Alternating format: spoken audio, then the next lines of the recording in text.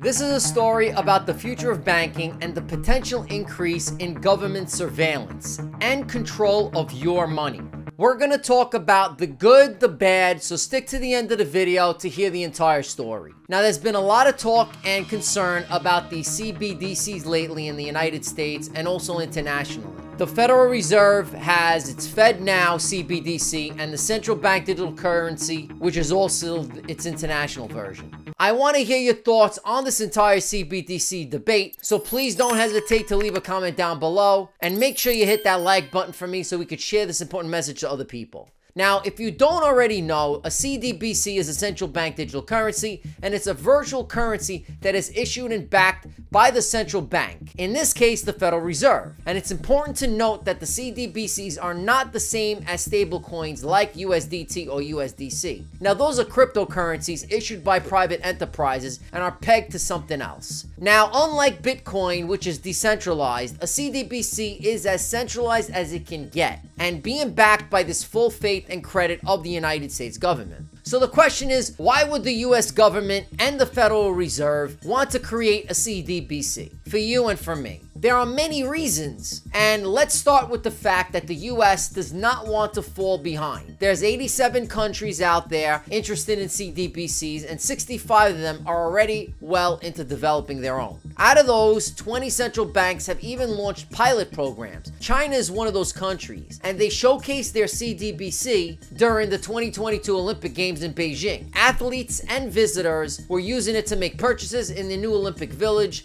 Now, China has expanded its pilot program to 25 cities where public sector workers like government employees in schools, hospitals, and media are being paid in CBDC. In these cities, CBDC can be used to pay for utilities, transportation, tuition, taxes, and more. China is really ahead in this area, focusing on experimentation and learning for now, rather than full-scale adoption. They are leading the world with this largest CBDC pilot program. They got more than 260 million wallets out there, which is tremendous. Now, here's the thing. China is leading the way in this area. They are making great progress with their own digital currency known as CBDC, and this is not just China. Around 20 countries are already in the pilot phase of their own program. They're exploring this as a whole concept. And then we have the United States. We're going through a phase of FOMO right now. We started looking into CBDCs a few years ago, and we're currently in the research stage. But you know what? It's not surprising at all that we're the United States after all. Our dollar is the world's reserve currency. So naturally, we have to take a serious look at this.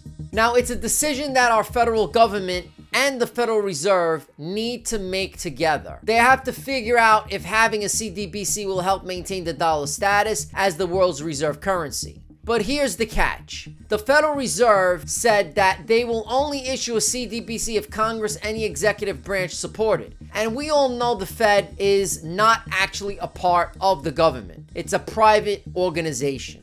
Now, aside from FOMO and the risk of being left behind, consider the other reasons why the federal government and the Federal Reserve would like to implement a CBDC. From their point of view, they believe a CBDC would make payments faster and cheaper. But there's more to it than just that. One thing they're excited about is having programmable money. It might sound handy at first, but think about it. If they don't like you, or any institution, or even a whole country as it's up to, they can easily freeze your money. Just like that, poof, with a switch. No access. And you know, they say all about transparency in money flow. In other words, they'll have their eyes on every little thing you do with your money. They'll know what you're buying, where you're spending, and maybe even why. It's like someone's peeking over your shoulder all the time. Now, people say that CBDCs could be beneficial for those who don't have a bank account, the unbanked population in the United States. Now, these advantages are what they claim, but we have to approach it from our perspective. We need to consider whether these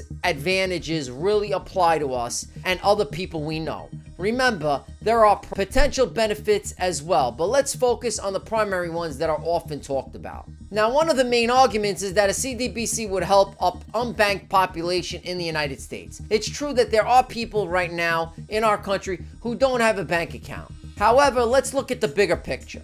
Globally, there are around 2 billion people without bank accounts. Surprisingly, about 80% of them actually have smartphones. So the idea that they don't have any access to a bank account but have smartphones, we can connect them to CBDC and the central bank digital currency.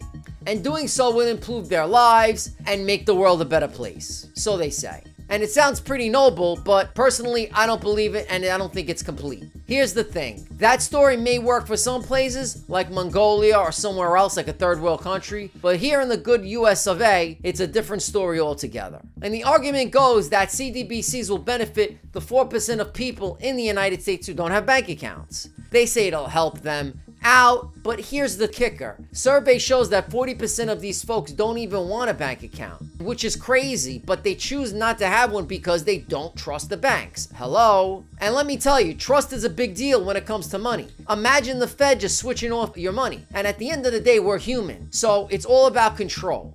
Now think about it. If these same people don't trust the banks, do you really think they're gonna be all warm and fuzzy about this new digital currency from a central bank? I mean, come on, really? It's highly unlikely. So in my humble opinion, this argument is a bit off. It doesn't quite add up. Look, I'm all for progress and finding ways to make things better, but we need to be realistic and consider the actual needs and concerns of the people for their independence and privacy. Simply imposing a new system won't magically solve the problem. We need to address the underlying issues and build trust in the financial system before we start talking about a fancy digital currency. And as of now, we have multiple states that have banned CBDCs. And if you like this video, check out this next video about Texas.